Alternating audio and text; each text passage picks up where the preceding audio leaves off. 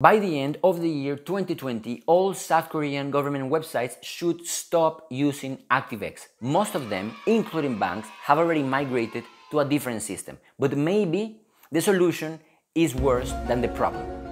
안녕하십니까? 니콜라스입니다. And today we are going to talk about why ActiveX was such a bad idea made with the best intentions and why some of the websites that are migrating from ActiveX and replacing it with something new might be making a mistake again.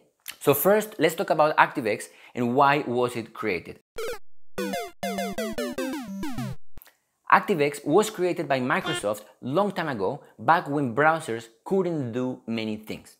It was created as a way of basically adding more functions to the browser, as a plugin system, but it was incredibly insecure by design.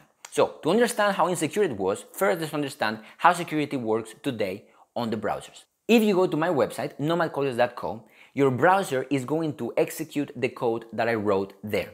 But my code is limited to what it can do in your computer because the browser is running my code on an isolated sandbox.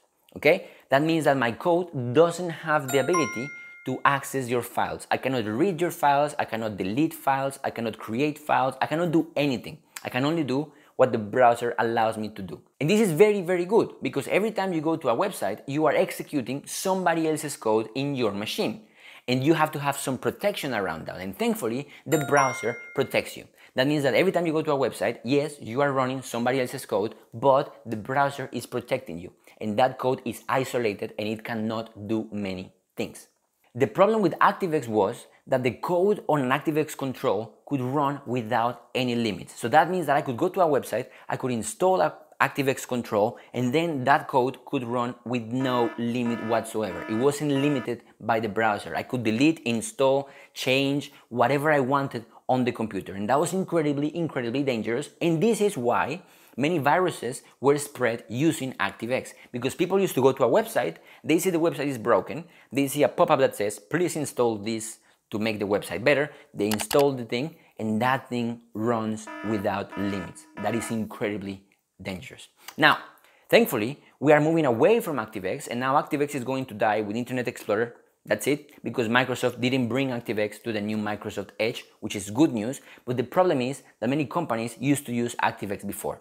And instead of going to the open web, which is standards, HTML5, JavaScript, CSS, HTTPS, and all those things, those companies have moved to basically an ActiveX version 2. So now if you go to a website, sometimes you will see that they have to download that exe file in your machine. And as a Wegugin, when I first came to Korea, I was really surprised by the amount of things you have to install to be able to run a website. And this shouldn't happen on the year 2020. We have JavaScript, we have CSS, we have HTML, we have HTTPS, we have so many things that yes, we didn't have before, but now we have them. The problem with installing that exe files is very big.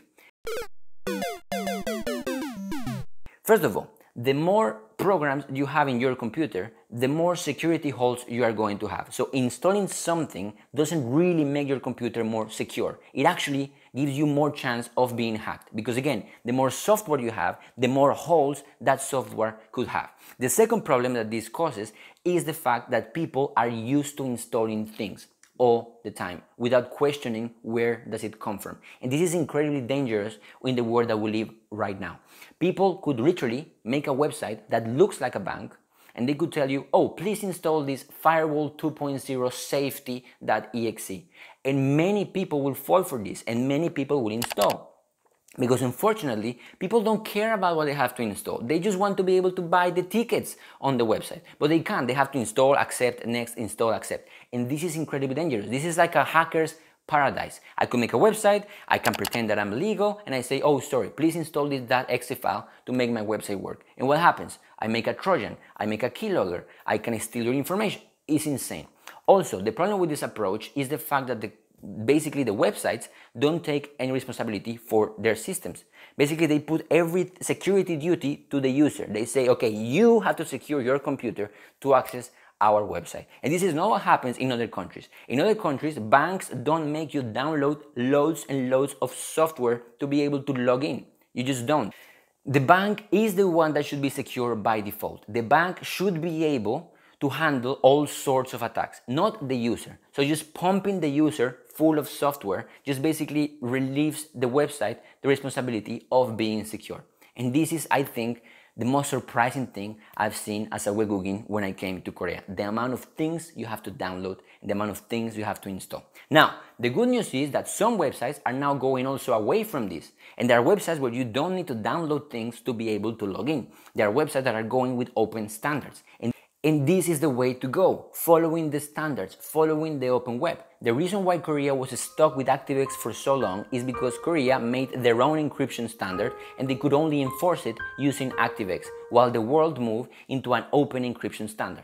Now this shouldn't happen again. In Korea, I hope it doesn't go to the same place again of making their own ecosystem that only they use and without following the other standards. On this channel we talked about why browser sucks, why Flash died, and it was always because it was closed source, because always people didn't want to innovate, and because they didn't follow the open standards. Thankfully, like I said, some websites are not like this anymore, and we should support these websites, the websites that allow us to just basically live in the 21st century without downloading our computer full of drugs. Thank you so much for watching this video. Let me know what you think on the comments. I don't know, I just wanted to make this video because I really like cybersecurity and I really like viruses and stuff like that. So yes, this touched me deeply because I was very surprised about the amount of software you have to download. Thank you so much again. Don't forget to be happy. Don't forget to eat kimchi. 감사합니다. 사랑해요. Bye bye.